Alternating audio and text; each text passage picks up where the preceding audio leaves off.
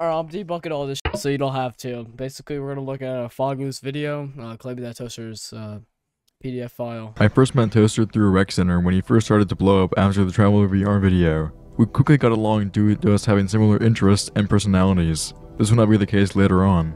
We would go on to become close friends and would chat near daily over the time of our friendship. But after a month or so of being friends, he would start to become more open and personal with me. This is when horrible and degenerative behavior started to shine through. He would start to treat me horribly and exploit me for his own personal gain, and this would go on for months without any outside help.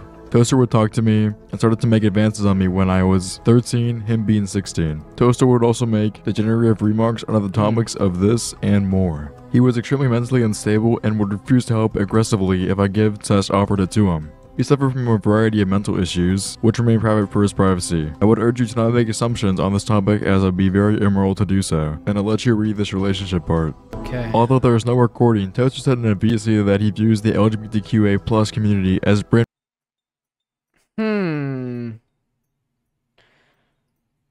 There's no recording. So that's not proven that it happened. Brainwashed by the media, and that the world will be better if they all died. If that was me, I've had experiences with these people kind of in the past. I always record, I always have something in the background, like metal or just like OBS replay buffer. I always have that in the background for like funny shit that happens or shit that happens like this. Always. He then went to specifically that my sister especially deserves to die. He also went a step further by saying that she should delete herself. Toaster is heavily racist. The screenshots provided speak for themselves, and deserves to be brought to light. After I met Toaster, we became pretty close friends, and such we became so close that we started a romantic relationship with each other. However, this relationship was for the most part toxic and abusive.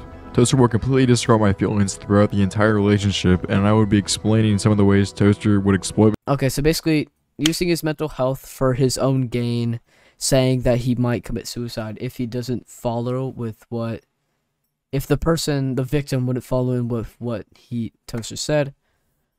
Basically, the victim is saying that they have no say in this relationship because of the things that Toaster would commit if they didn't listen to them.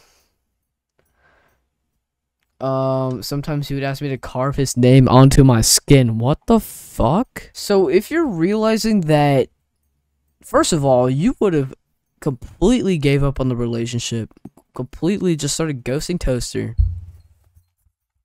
I don't think Toaster would continue, well, now, I don't think the victim would continue a relationship with someone who is doing this shit, because I know Toaster, for me knowing him, I don't think he has a mental illness. I know I don't really talk to that man a ton.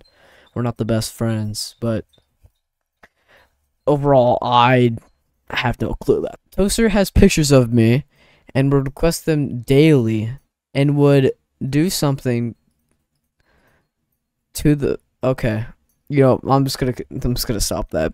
But basically, like, Toaster would gaslight me all the time in the dark as much, treating me more like a blank toy than a real person. This completely broke me as an individual and gave me severe trust issues.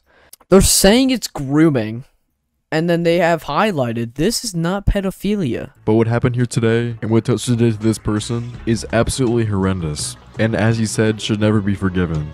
At this point, these aren't even allegations. These are straight up like, it's right here and this is what he did. So please, feel free to make— No.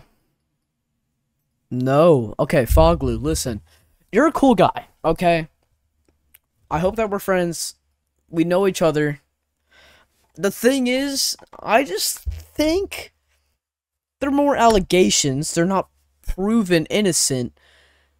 I feel like if I could go back and look at the messages that he sent, like stuff in the ego section versus some stuff in the grooming section, they could be at the same date. Just the embed would be different. I feel like, I don't know. It's just something else. Everyone is guilty until proven innocent. Also, going back to ego, one thing that does show his ego, he does have an ego. Everyone knows that. Here are these two pictures that I've had for a long time. It's just funny. It's funny. Nothing against toaster. Everyone is guilty until proven innocent. Me personally, I think that these are false allegations made by people that are in the FufuVR fan base. But you never know. He could be, and I'm just sitting here looking like a fucking moron. Alright. Thank you so much for listening to my rant. Have a good rest of your day. Good night.